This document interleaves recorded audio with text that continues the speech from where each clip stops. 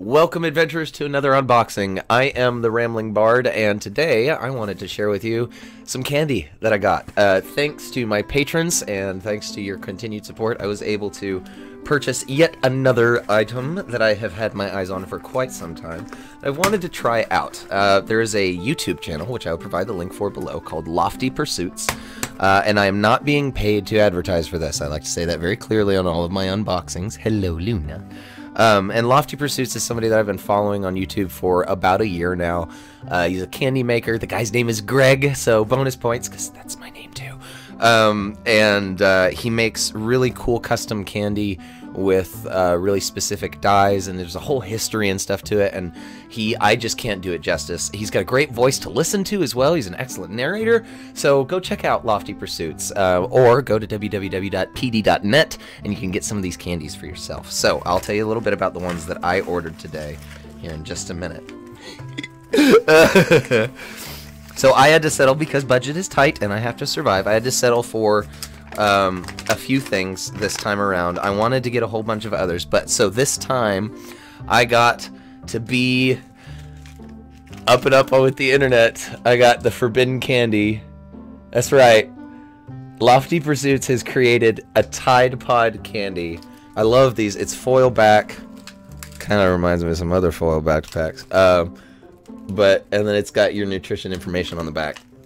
Forbidden Treat is the title of this. I have not even watched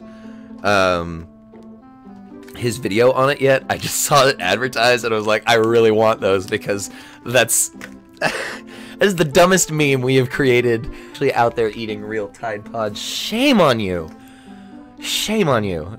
But I'm so excited to try these out and find out what they taste like. More to the point, just because I'm curious to know what he did with the flavor. I don't know anything about what the flavor is, so I'm gonna be excited about that.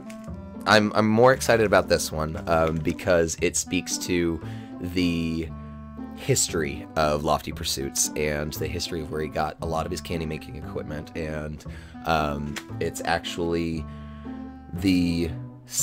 it is a recipe from the people that he got his candy making equipment from. It's called Nectar, and Nectar has a very indescribable flavor, and so it was one of those things I was like, I want to try that. I want to know what this indescribable flavor is. So let's start with the meme, shall we? It smells citrusy. I'm gonna guess orange blueberry, but I don't know.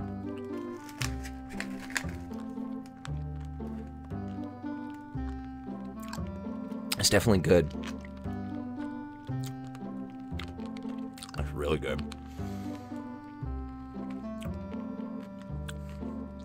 I think it's orange blueberry. Got a nice crunch.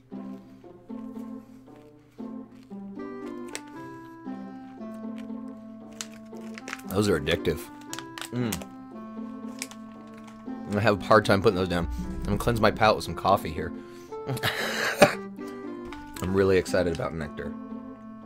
I will put links to all of the appropriate videos below. Please check them out. pd.net, www.pd.net. Public displays of confection. So cute. Guy loves his puns.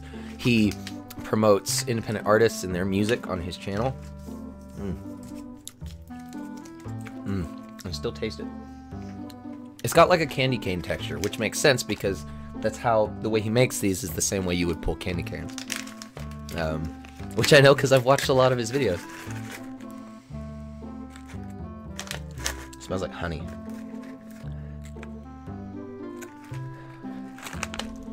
And cotton candy.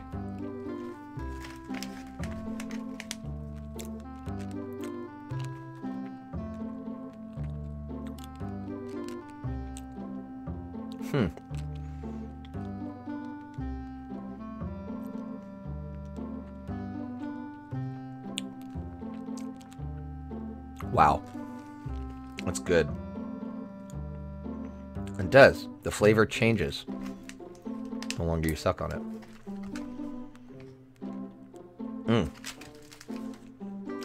The bags reseal. That's really nice. A lot of times, resealable bags you see in stores, they just don't reseal. These actually do reseal. I feel like I really got my money's worth. I paid $6 each for these bags. which seems, compared to like mass-produced candy or whatever, seems like a lot, but it's the kind of thing you're supposed to suck on, and it lasts forever, and it's unique.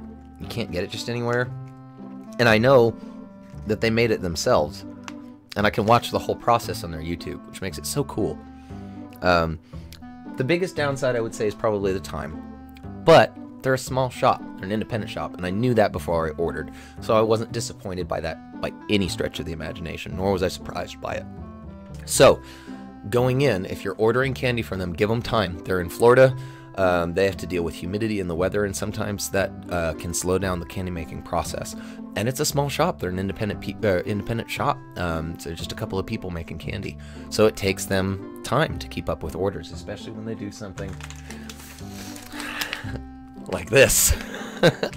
So I'm pretty sure that I have kept my language good, because Greg watches his language on his channel. I'd like his viewers to be able to watch this. Normally my channel is for adults only. It's like PBS, but you can cuss.